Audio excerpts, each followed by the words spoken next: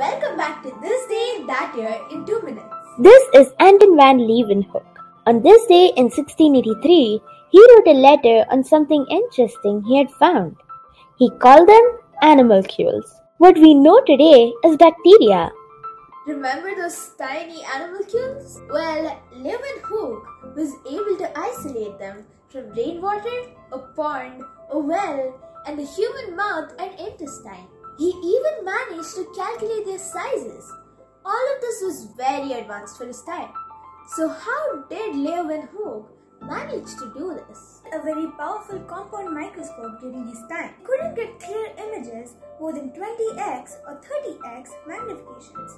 Despite this, Leeuwenhoek built the best microscopes of his time, achieving magnifications more than 200x. Leeuwenhoek quoted that the great company of living animalcules were in such great numbers that all the water seemed to be alive. But that's not all. Van Leeuwenhoek sent more than just letters to London. He sent specimens. Some of his samples were actually rediscovered in 1981 in the strong room of the Royal Society after 4 whole centuries. Astonishingly, they were so well prepared that they can still be examined under modern microscopes. Because of this and many other discoveries, Van Leeuwenhoek went down in history as a scientist, the founder of experimental microbiology.